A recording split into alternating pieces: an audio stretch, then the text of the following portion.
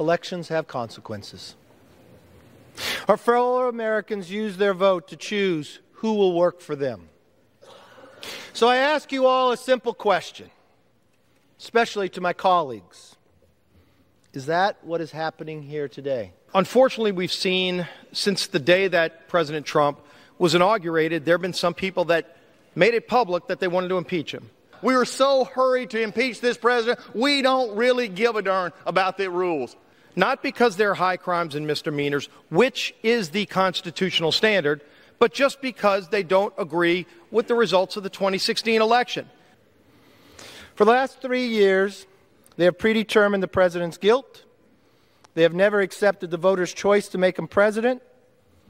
So for 37 days and counting, they have run an unprecedented, undemocratic, and unfair investigation.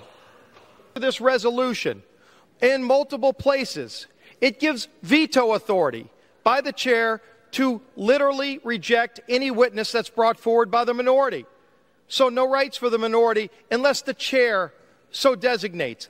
In fact, in this resolution, it allows the chair to veto even the ability for the president to have legal counsel in the room. If the chair chooses at his whim, they can literally kick out the president's legal counsel. This is unprecedented. It's not only unprecedented, this is Soviet-style rules. This resolution today only makes it worse. I've heard members on the other side say they promise rights to the president, but only if he does what they want. That's the equivalent of saying in the First Amendment, you have the right to the freedom of speech, but you can only say the words I agree with. That's what you call due process.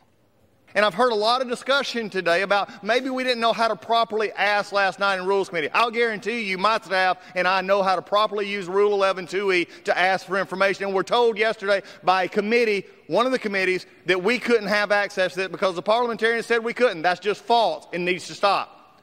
That exact same speaker that talked about cooperation, that talked about and promised the American people that they would be different. They would be different if you trusted you with the majority. You have failed in that promise. This House is developing and shredding procedures every day.